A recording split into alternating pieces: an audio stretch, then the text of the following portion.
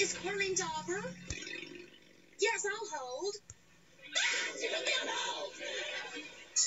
Yeah, they're probably tracing the call. Bet they've got your parents' house in Hooterville surrounded by it. I cannot believe you are doing this. Pick up that extension cord, Joe.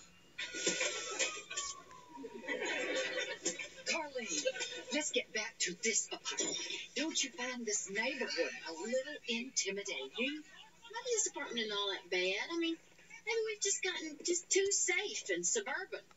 And I remember my first apartment was down in Guadalajara, you know, when Ted was down in Mexico. It wasn't exactly the Taj Mahal. Well, we had chickens running around in the hall. And there weren't any doorknobs on any of the doors. I had to wear one around my neck on a string. I don't think these people are ever going to pick up. Well, Hello? Hello? Yes, ma'am. My name is Carlene Dauber. Well, how do you do? Yes.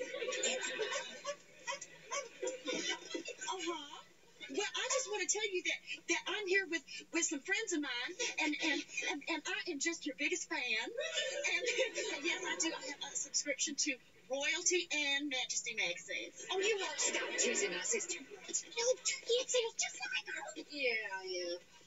Wake me when you get through to Elvis. So how was your Christmas?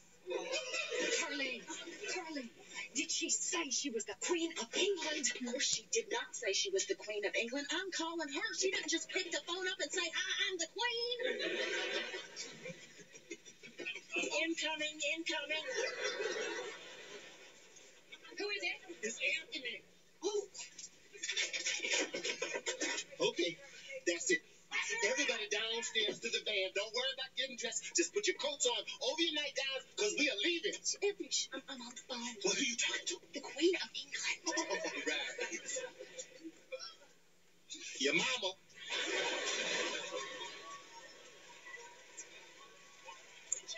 I cannot believe you. You said your mom is the Queen of England and hung up on her. Carlene, I do not care. I went downstairs in the van to get a little sleep, and as soon as I drifted off, the van started rocking and rolling. I get out, and there are 3 white guys trying to take all the tires off of it. Now, my point is, the crack of dawn has rolled around, and the van is leaving in 5 minutes. Are we leaving? Yes. Oh, good.